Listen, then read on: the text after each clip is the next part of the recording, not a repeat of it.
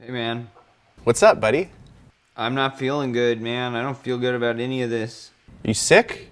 No, I'm starting to think it was like a bad idea to move here. Oh, I got the perfect thing for you. You're sad? Get ready to be happy, okay?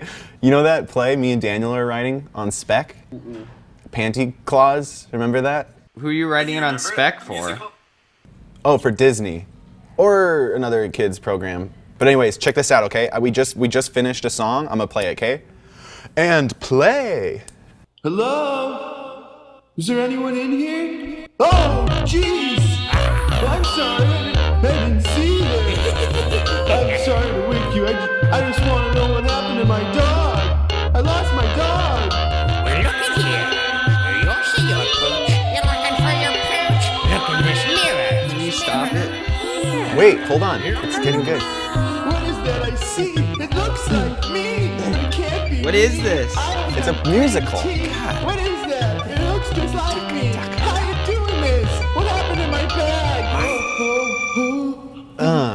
How good was that? How good was that? Zero good. Huh? Bad. Very bad.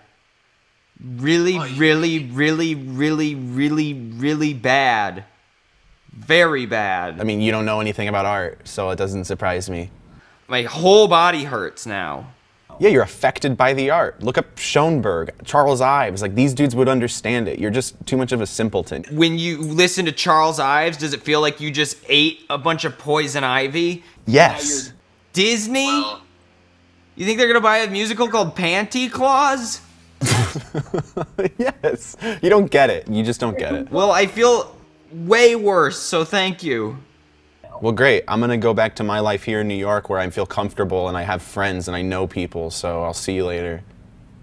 Jesus. Fucking Schoenberg would have understood.